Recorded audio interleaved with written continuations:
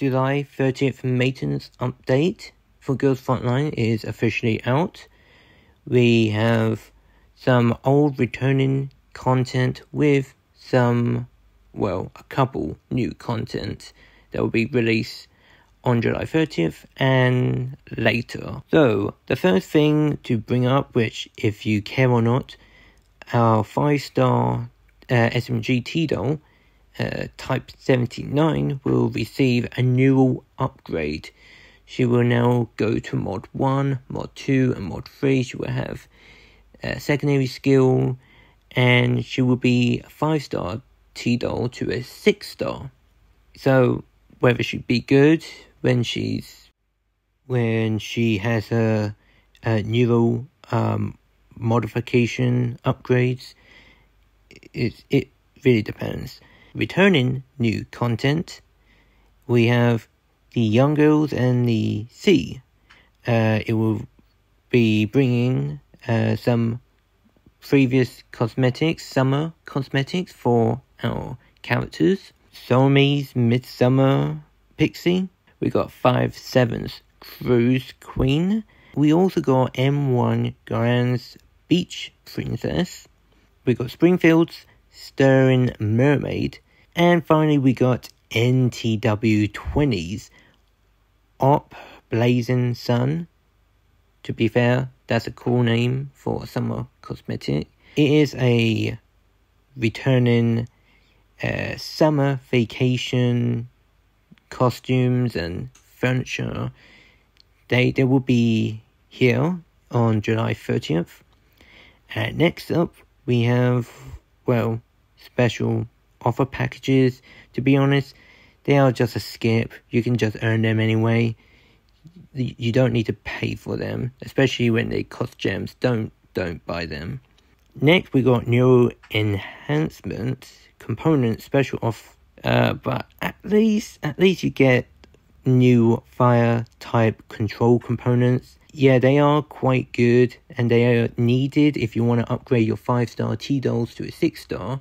But you can just grind some through the story, as well as claim 2 of them for free every single month through the exploration. Next, we have the Friendship Store update, and to be fair, they're not necessarily great, but it does kind of customize your profile.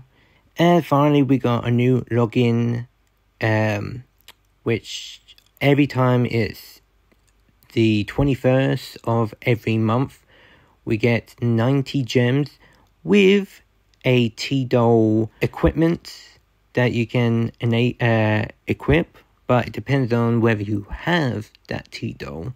And that would be everything for this week maintenance update. Following after that, in August, we will be getting a new T-Doll, and we will be getting a new story event, which I have already released a PV for. But yeah, it's a new special story event with one of the new T-Dolls that were introduced in longitudinal strain. Sorry if I butchered it. And she was also in Slow Shark. But yeah, that's a new story event that will be coming out next week. And that is something that I'm going to be making videos of. Next up, we have Sanguis Fieri Gacha Rerun, which is basically returning ringleaders. And I also remembered that we also got Paradius ringleaders.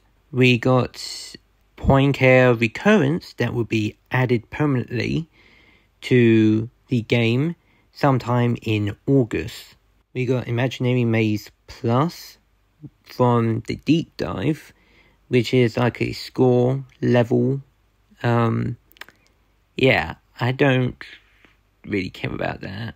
Is a new resupply gacha, and this new resupply gacha looks pretty smoky. It's I don't necessarily know who it is, but I really like this. I really like it.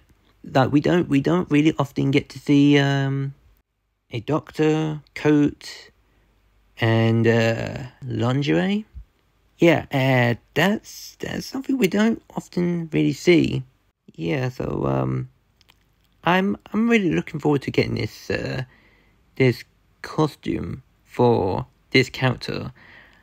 But like I said, I don't necessarily remember or who this character is.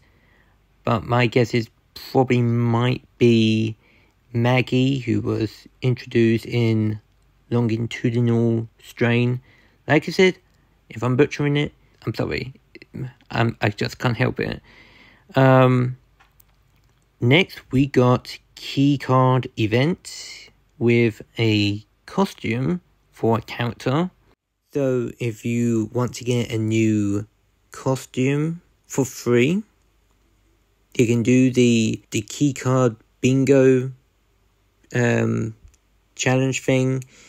And that's everything that I have to talk about.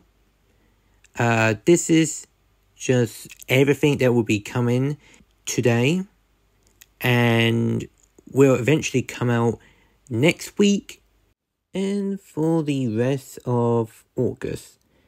That's everything that I have to go through for today, everything that I need to explain. One thing I do like to note that the developers, Mika team, if you're listening, could you please release a cosmetic costume for one of our favourite characters, who is UMP45? Please give her a swimsuit, because we are dying for it. It's summer, we need it. Please, give us that massive W that we need. Please,